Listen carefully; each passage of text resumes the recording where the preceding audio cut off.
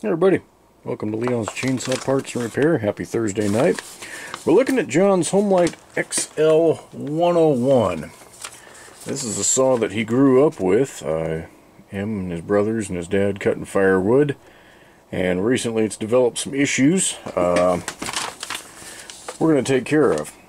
So, hi Leon, if you're reading this, then I hope the saw made it to you in one piece. Thankfully it did, just fine. This saw was my dad's, so I'm guessing it's 50 years old or thereabouts. That's a good dang guess. That serial number is too old. Or it's a 7-digit, so I'd have to look at Chainsaw Lady's records, but I'm going to guess that this is somewhere around a 67. Just a rough guess. Dad's been gone. Okay, lots of memories cutting wood with my dad and my 6 older siblings. Dad's been gone for 15 years now, but I was hoping to get it up and running again. Hopefully it's not too far gone. In addition to the things we discussed earlier, piston cylinder carb fuel work, the manual oil plunger leaks. In 2015 I purchased a gasket. I think it's what's needed. Thumb oiler on the button, da-da-da. Okay, so this saw needs a lot of work, but it's not done. Not yet. Thankfully, these parts for the XL-101 are some of the easier ones to find. But let's go through it. The scored piston, it's pretty obvious. This is the old cylinder. Looking through this port, doesn't look terrible. There's some scoring on that side. But then there's all that crap on the muffler side. She's good and tore up. There's a lot of transfer there. This cylinder's done. Now, I don't know for certain what all got started, but I got a pretty damn good idea. You can see something was bouncing around. That pin is not where it belongs. I think the retainer clip that was supposed to be on this side came loose for some reason, and I think it ended up on the top of the piston. Now, why that happened, I don't know. I'm going to guess she got hot, and I don't actually think it was a fuel issue. I think it was a cooling issue.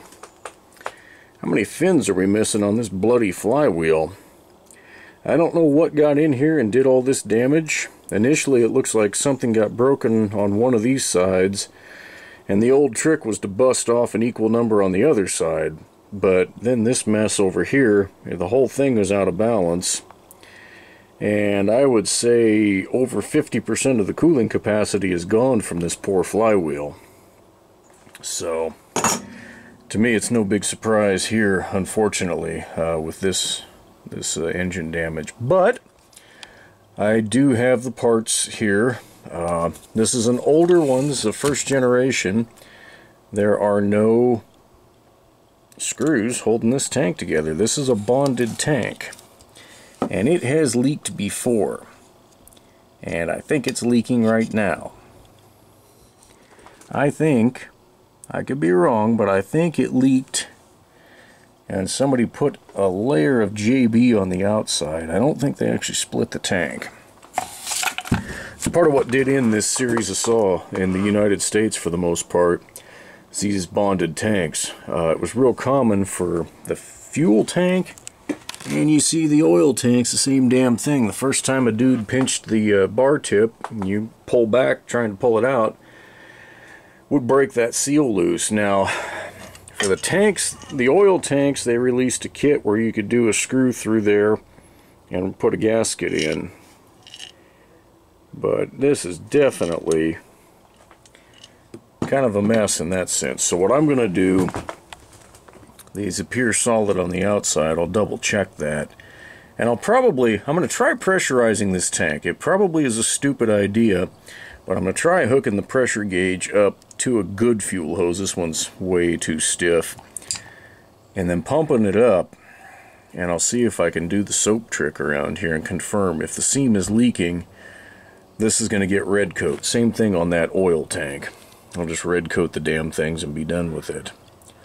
Like I say, pistons here. Thank you, Jeff Hendricks. He's on eBay out of New York. JW Team Z something. Big old long username, but he's got a ton of Homelite parts, and if I don't have something, I usually go to him. Had the cylinder on hand. There's a little surface corrosion that a little brake clean is going to take that right off. Important note on these things, there are two different cylinders and crankcases that are used. Let me grab this other one. I didn't know which one we were going to need, so I got multiple junk out. So, look at the width of this piston skirt there, or excuse me, the cylinder skirt, and then that one. You may not be able to tell on the camera, but there's a 1/16 of an inch difference there. This is a thin skirt, this is a thick one. You can tell that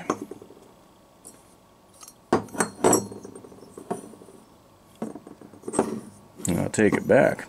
That marking isn't going to tell you. I thought they would change the 2 here, but they didn't. They're both marked the 63-165A, but I put the caliper on them, and like I say, sitting right here, I can see the difference. So in that instance, the only difference is that's got like a 69 in there, and then that appears to have a 3. So maybe this was made in 73. I honestly don't know, but if you're buying a cylinder for one of these things, you need to pull your saw apart and see what your old one is first. I think that's a date stamp because that one says 67. But it doesn't have a -A right there. So this can be tricky. If you're looking at one on eBay or something, it's worth the time to message the seller and say, hey, what size is it?